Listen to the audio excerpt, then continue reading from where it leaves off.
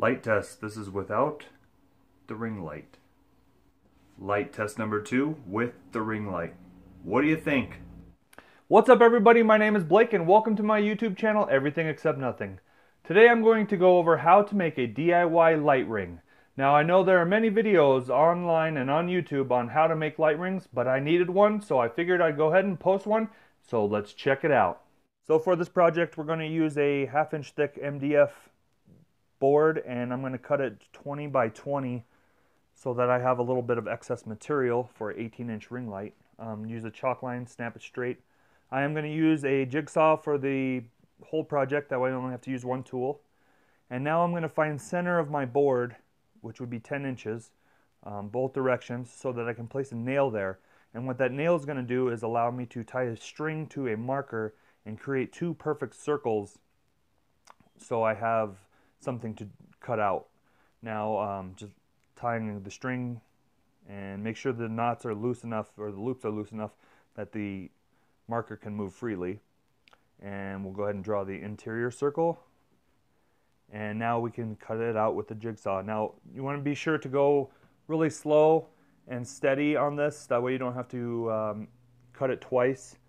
It takes a little bit of practice, but 5/16 drill bit right in the center, and I'm going to use that as a pilot hole so I can get my jigsaw blade in there and go ahead and cut the interior circle, and continuing to cut this out. Now the next step would be to sand the exterior and interior part of the rings, as it is kind of rough. So I go ahead and use a 120 grit sandpaper on a sanding block for the exterior, and then remove that from the block, the sandpaper from the block, and sand the interior as well. Now you're going to want to clean your work surface, as well as get a wet rag and wipe down the piece of wood, as you want to have adhesion work well, and the adhesive strip will not stick if it's dusty. So this is $14 LED 16.4 feet. I got it on Amazon. The tape light is designed to go straight, so there is some crinkling that happens, and what you want to do is go ahead and push down on the LED so the LED is flat to the board, and then that crinkle is in between each LED. And go ahead and just push down. Once that's done, push down on the flat sections to make sure you don't get too much dust on the backside of the adhesive that's bubbling up.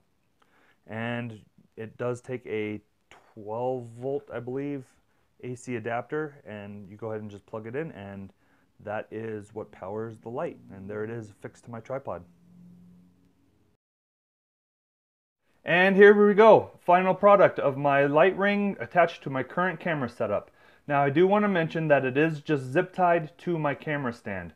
The reason being is because of the halo that's happening on my glasses, I don't know if this is the configuration that I want to keep it in.